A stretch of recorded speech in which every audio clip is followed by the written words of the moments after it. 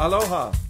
I'm Eric Anderson, pastor of Church of the Holy Cross, United Church of Christ in Hilo, Hawaii, and here's what I'm thinking. I'm thinking about the 23rd Psalm, possibly the best known of the Psalms, at least in the United States of America. Curiously enough, that was not always so. A study done by a former Old Testament professor of mine, Dr. William Holliday, discovered that quotes from the 23rd Psalm increased dramatically in the late 1860s and early 1870s and stayed at about that level ever since. You see, the 23rd Psalm is a psalm that we bring out in times of deep distress, when we are walking through the valley of the shadow of death, when there might be a table before us, but that table is set in the presence of enemies. The 23rd Psalm, although it is filled with reassuring imagery, is a reassurance that comes in the presence of sorrow, of fear, of actual danger. That makes it an apt psalm for our times.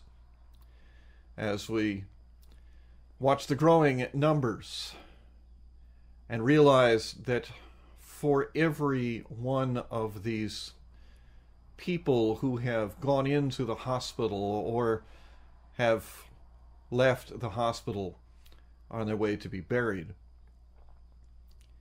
every one of these people is a special soul to someone, and in fact to a great number of someones.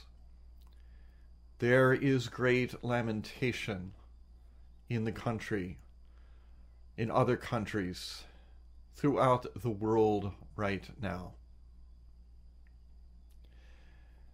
And to that comes the honest reassurance of the 23rd Psalm,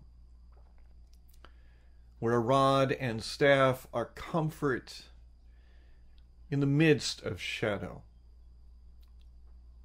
where a banquet is set even though there is danger all around. Surely goodness and mercy shall follow me all the days of my life, and I shall dwell, you shall dwell, we shall dwell in the house of the Lord forever. That's what I'm thinking. I'm curious to hear what you're thinking.